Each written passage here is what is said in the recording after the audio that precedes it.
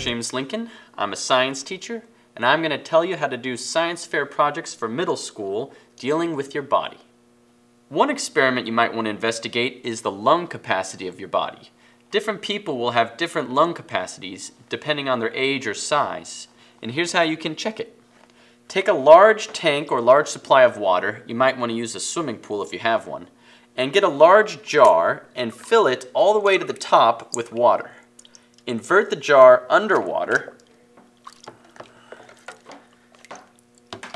and thread a tubing under it, and then inhale into that tubing, and you can measure how much air you've breathed out.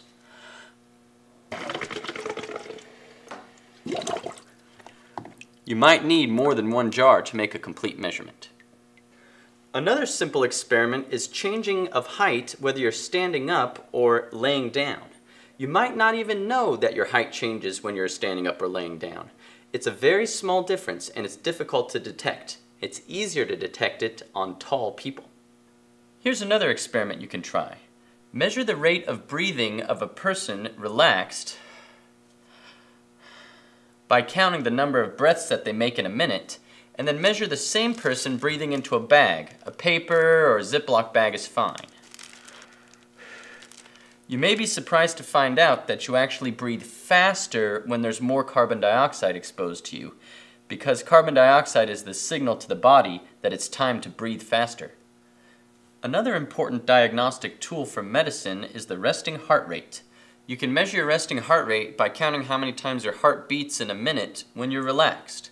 Measure it at different times a day and for different people.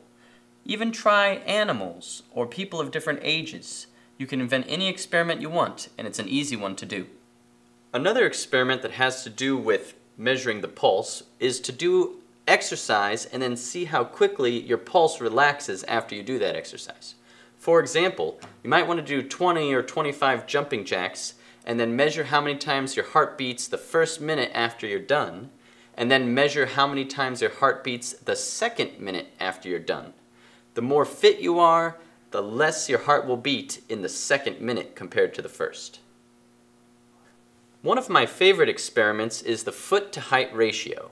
You measure a variety of people's heights and a variety of people's feet length and compare them to see if foot length is a good measurement of how tall a person is. That is, can you guess how tall a person is based on the length of their foot?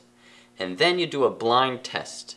You measure somebody's foot length who you don't know how tall they are and see if you can guess correctly their height.